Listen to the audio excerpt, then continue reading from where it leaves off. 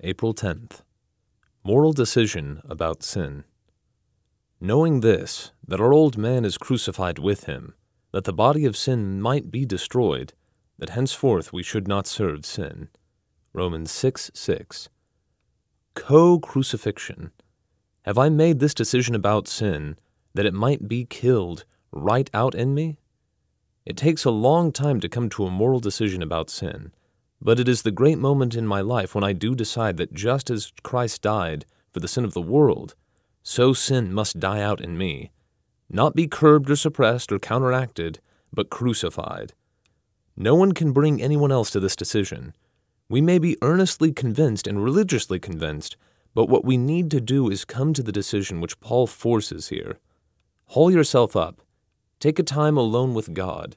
Make the mortal decision and say, Lord, identify me with thy death until I know that sin is dead in me. Make the moral decision that sin in you must be put to death. It was not a divine anticipation on the part of Paul, but a very radical and definite experience. Am I prepared to let the Spirit of God search me until I know what the disposition of sin is, the thing that lusts against the Spirit of God in me? If so, then will I agree with God's verdict on that disposition of sin, that it should be identified with the death of Jesus? I cannot reckon myself dead indeed unto sin, unless I have been through this radical issue of will before God. Have I entered into the glorious privilege of being crucified with Christ until all that is left is the life of Christ in my flesh and blood? I am crucified with Christ. Nevertheless I live, yet not I, but Christ liveth in me.